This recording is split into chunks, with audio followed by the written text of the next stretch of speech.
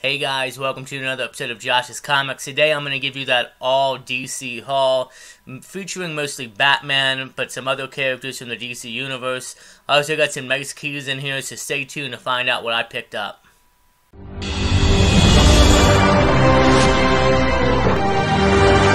Alright guys, so right before we get into the haul, do me a favor, hit that like button, hit that subscribe button, even hit the notification button so that way you get notified of when my future videos come out. As always, I greatly appreciate it. And yeah, so let's move on to these books. I got some nice keys. Another, pickup from 360 Comics. And honestly guys, the next couple of weeks I got a lot more books coming in from him. But probably later this week, I might try to meet up with him. I got some books I want to give him, and that way I can maybe go up and go do a little hunting with him. Maybe get some footage of what we're hunting for, but that would be cool. But anyway, let's just jump into the haul and see what we got. This is Blue Beetle #1. With the recent announcement, well, not recent announcement, but with Blue Beetle coming out later this year, and it sounds like he is going to be added into James Gunn's universe. I think this is a good pickup. This is his first solo appearance, and happy to have that pickup. I also have another copy I picked up from Pope of Shillingtown, so now I have two. Nice to have two. Not sure how big this book's going to get. We'll have to see. I didn't pick up two. I kind of forgot I had the first one, but it's always good to have duplicates. And I mean, if one's in, I'll probably send both out. Maybe get them graded depending on how well and successful the movie is. But it's always nice to have duplicates in my mind of certain big books, just because, one's a higher grade, you keep one for the PC, and then you can use the other one for a trade, or you could sell it, put it towards something else. But yeah, so that was a great pickup. This another one is a nice little key. It's a Green Lantern key. It's Green Lantern 182.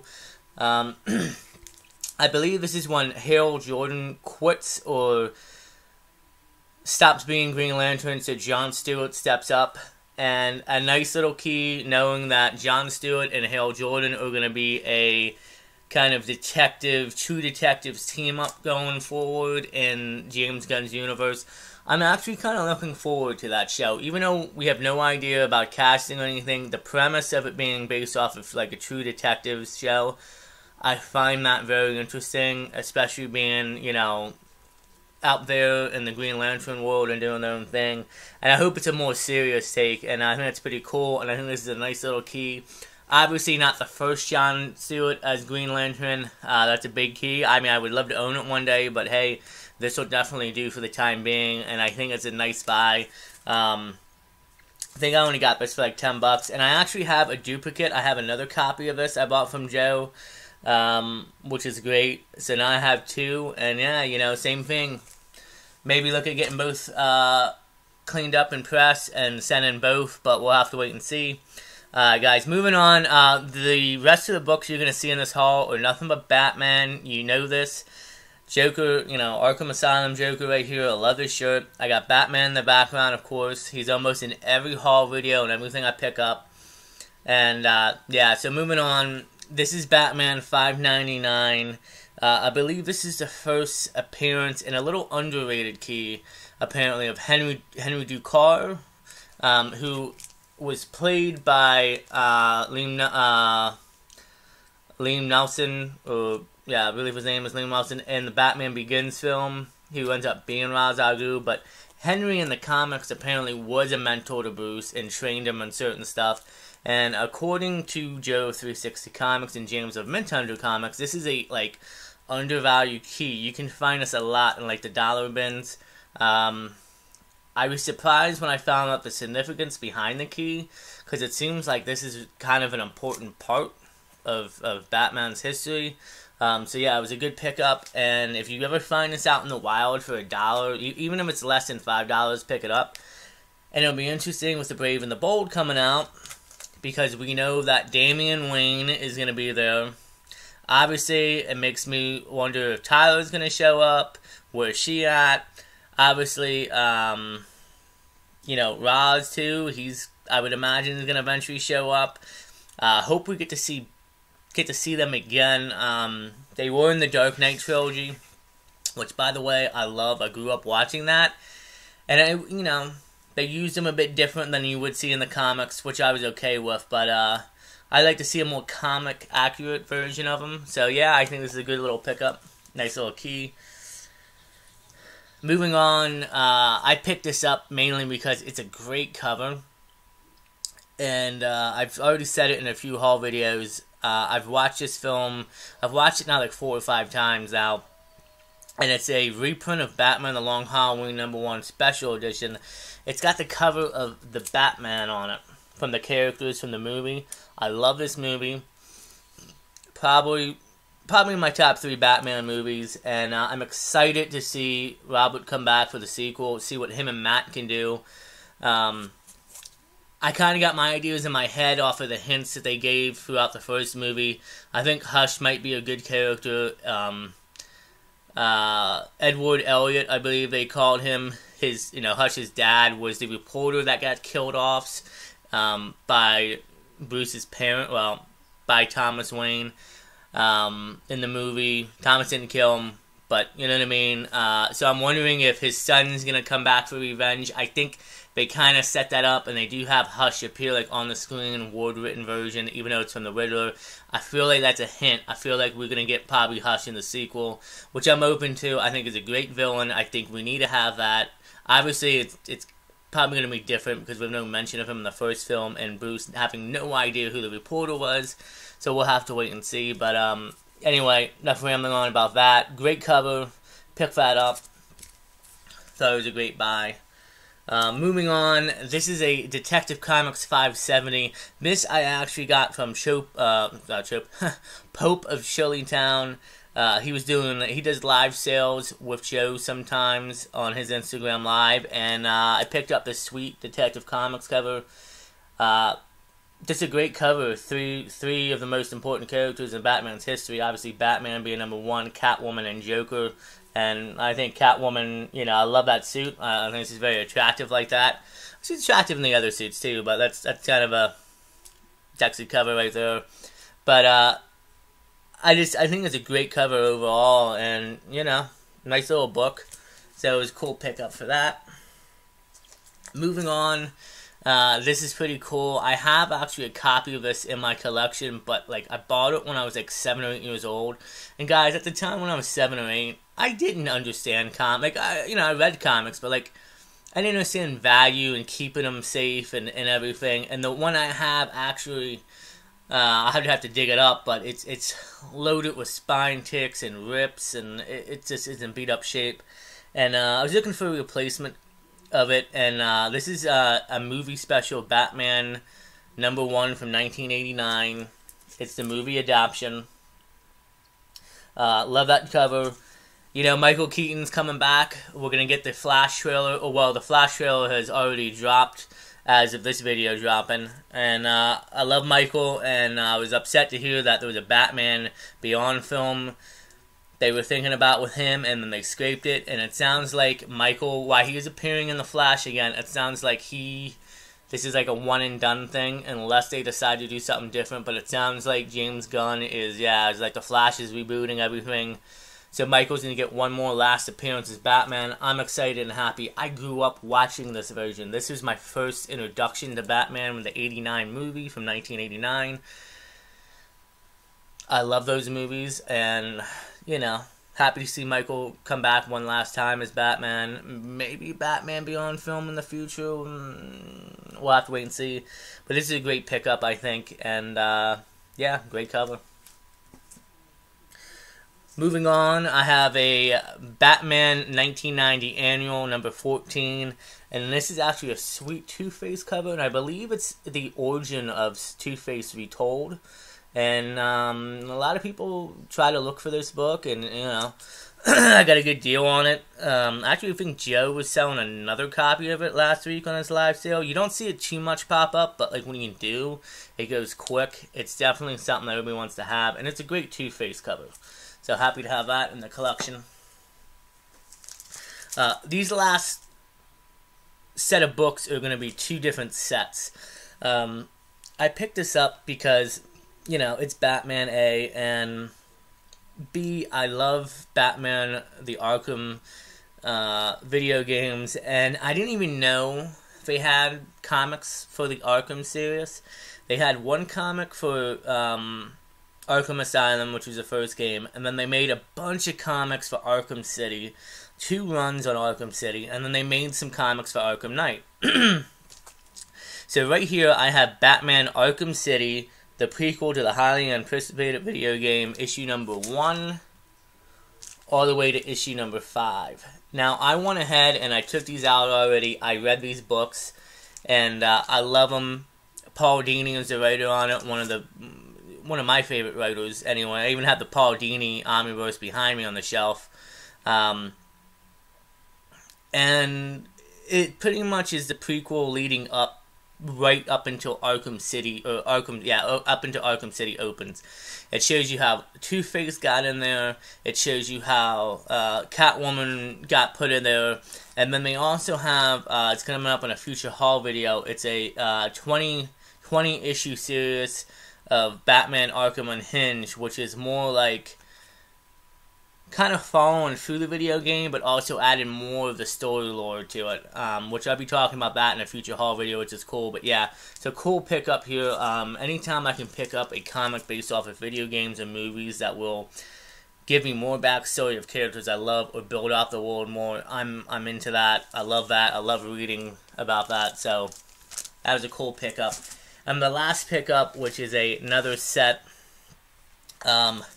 this is actually by Grant Morris, and as we know now, it seems like James Gunn and company are going to be taking a lot of inspiration from James Gunn, from James Gunn. James Gunn's going to be taking a lot of inspiration from Grant Morrison and his run, not only on Batman, but as Superman as well.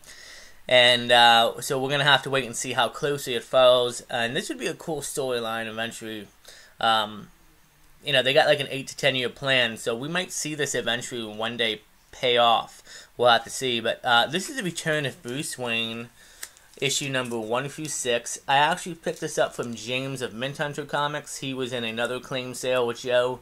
So thank you to James for this. And this is essentially at the end of Final Crisis. This is a bit of a spoiler if you haven't stayed up to date with comics since 2007, I believe, is when it came out.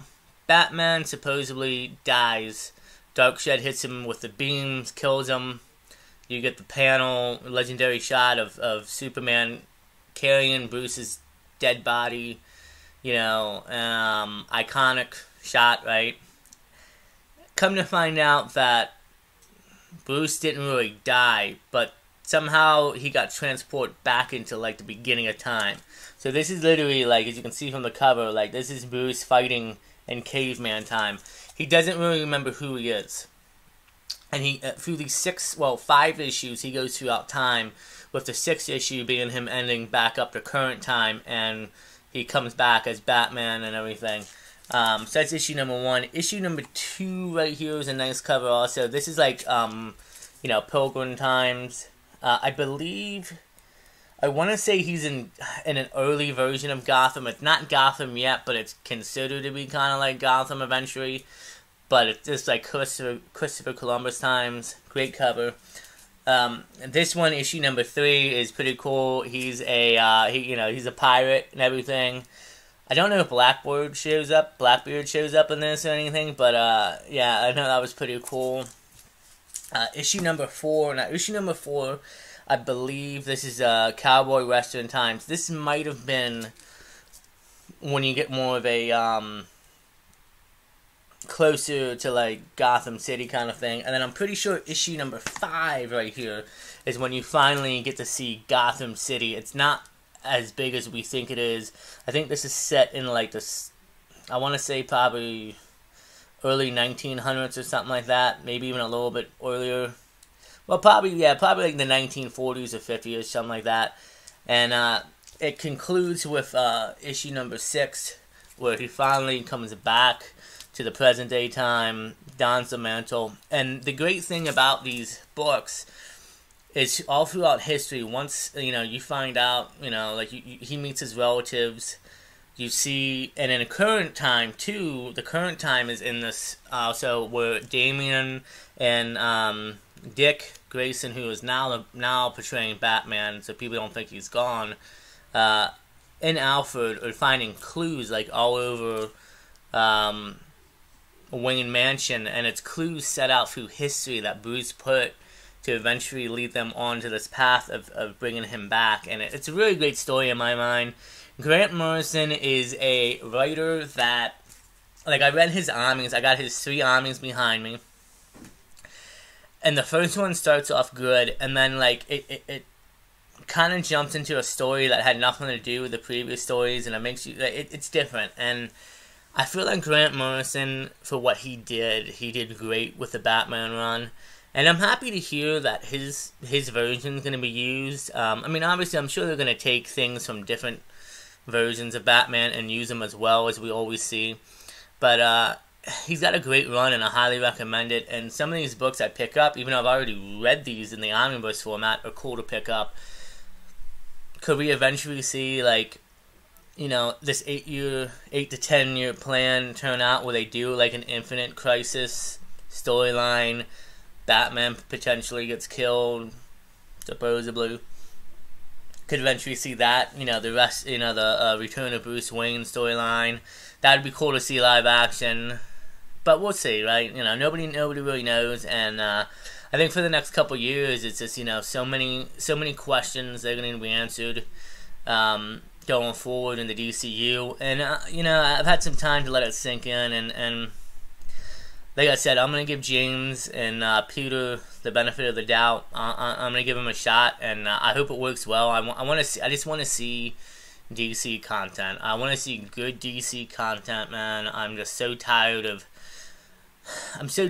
just the movies not being up to standard, and you know, we'll have to see what happens with The Flash. We'll have to see what happens with Aquaman, Blue Beetle, and Shazam, which I think comes out in February. Comes out this year. Yeah, it comes out in February, right? Something like that. We'll see. I mean, at the same time, like, you kind of don't want to watch these films now because whatever happens in them doesn't matter going forward, because even if they get rewritten into James's universe, it's pretty much reset. So anyway, enough rambling on about that. So yeah, guys, there you go. All DC haul, mostly Batman, with a few nice keys and also other issues of other characters. I'm trying to think, do we have anything big coming up? Oh, Backdeck Comic Fest. From here on out, every video I do, I'm going to try to remember to mention it. Backdeck Comic Fest is going to be hosted by 360 Comics on March 11th, which is a Saturday, depending on the weather. We'll have to wait and see. As the date gets closer, I'll let you guys know if there's any changes. But if you follow Joe on his page at 360 Comics as well, he will keep mentioning it, and we'll let you guys know and update it. He will be there selling The Collector Dude, Pope of Shortytown, and Menthunter Comics. All 4 will be there selling again. It was a great time. Check out my last... I was there for the last 2 Backdeck Comic Fests. Backdeck Comic Fest. This is Backdeck Comic Fest 3. It was a great time. Check out my other 2 haul videos. I got some great stuff, and I think this time I want to try to get some footage of me hunting. I know other channels do that, and people tend to like that. I just don't have, you know, with me being, you know, going out comic hunting, I kind of, you know, I don't have a chest camera or anything. I need to probably look for one, but maybe I go out, you know. It's getting a bit hard when you start flipping through the bins and using your phone, but I'm going to try to get some more footage for stuff. That's March 11th, Backdeck Comic Fest as of right now. And then 2 weeks later, about 2 weeks later, King Kong 4 is happening. I was seeing King Kong 3 recently. I thought it was the 3rd one. It's actually the 4th event. But yeah, King Kong 4 is happening. I'm going there. Great event. I cannot wait to attend my first time. I'm going to get some footage from there as well. And I think it's going to be a great time. I'm going to prep some great books. So yeah, that's it for announcements. And, you know, do me a favor again. Hit that like button. Hit the subscribe button. And as always, stay safe. Take care of each other. And we will see you guys on the next episode of Josh's Comics.